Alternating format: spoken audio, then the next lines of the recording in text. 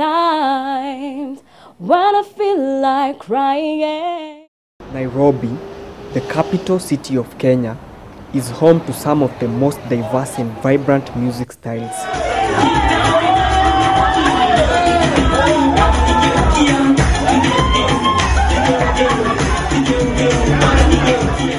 Music in Kenya has undergone major changes in terms of quality of both music and videos.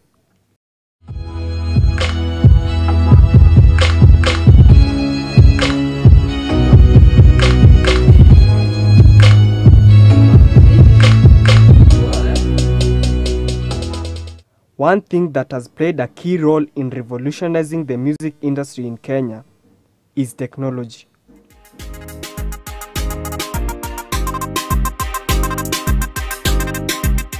The Kenyan music industry in particular has not been left behind by the technological wave sweeping across.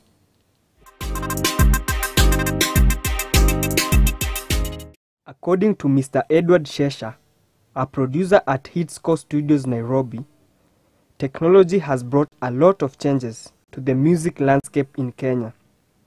He explains further on this. I work for Hitscore Studio.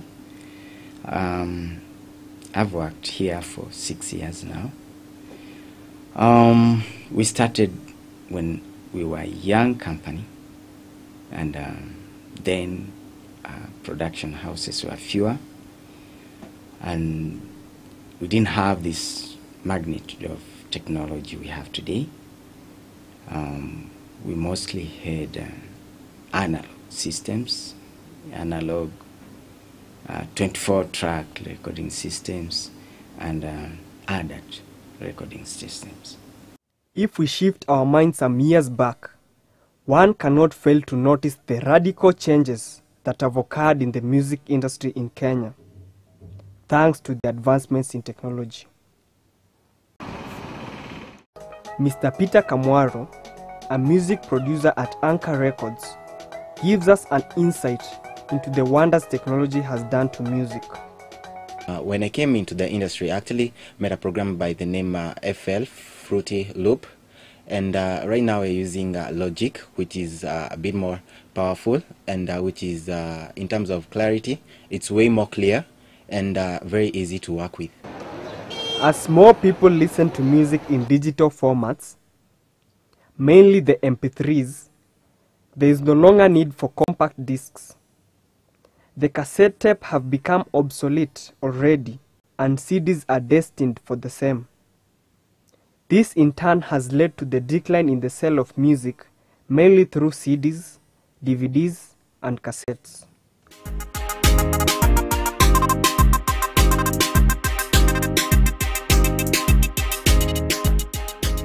One thing that comes out clearly is that music in Kenya at the moment is clearly heading somewhere. Blessed Joe expounds more on this. Kuhusu jambo hilo ya videos kutoka zama za kale, na saa hizi tofauti ni kubwa sana. Kila kitu ime improve.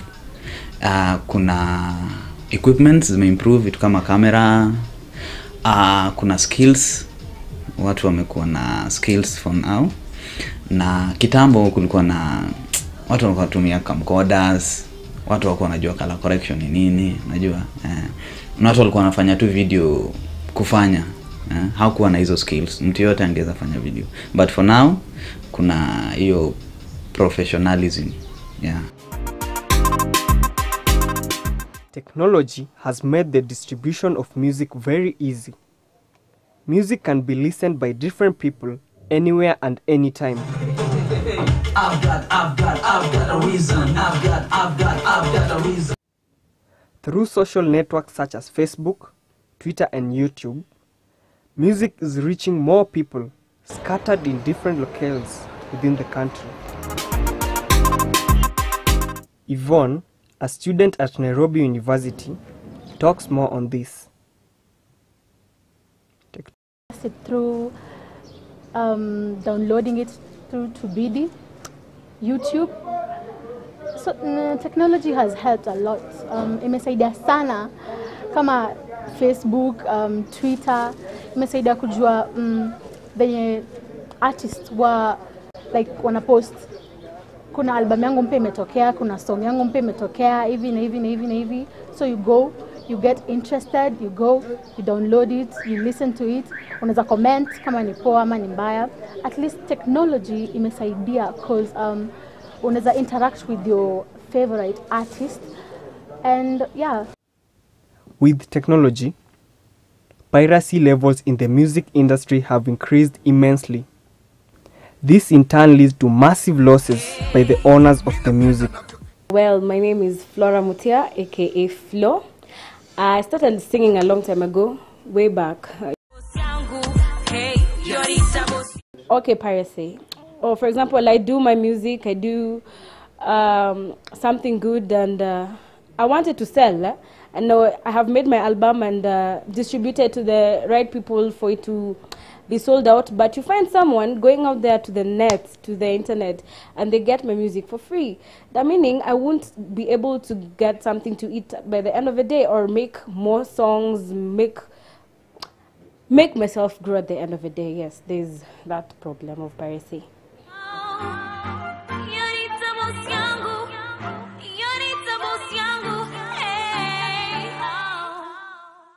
One interesting point to note is that piracy has some positive impacts.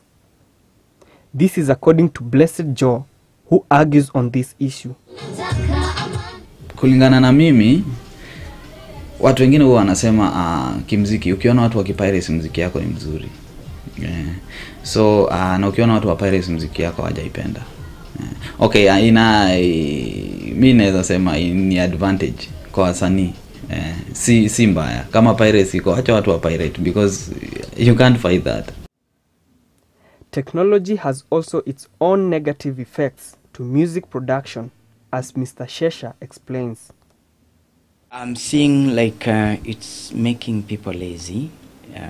You don't need to go to school to study sound, because most of the things you'll find with the production applications, which make people unable. If we go by this trend, we'll find that probably in the next 10 years we'll have people who do not know what sounds, what is all about sounds. Sound is an element which has so much to do with the music production. And if we look keenly, we realize that we may end up having a beautiful industry with very bogus engineers, because they do not have knowledge in sound.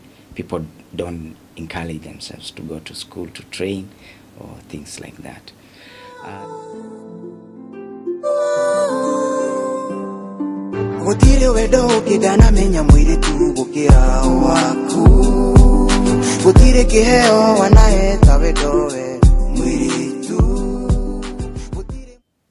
Everything has its own challenges, and technology is not an exception.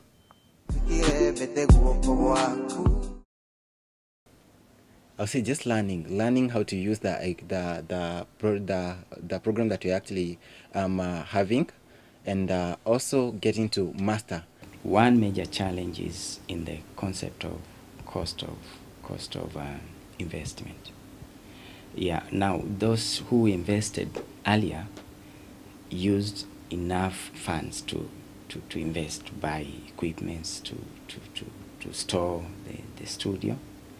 But with new technology, one may not need all these things. With the advent in technology, the future looks bright for the music industry in Kenya, which has evolved over some time. Technology is here, and it's up to us to embrace it for the production of quality music.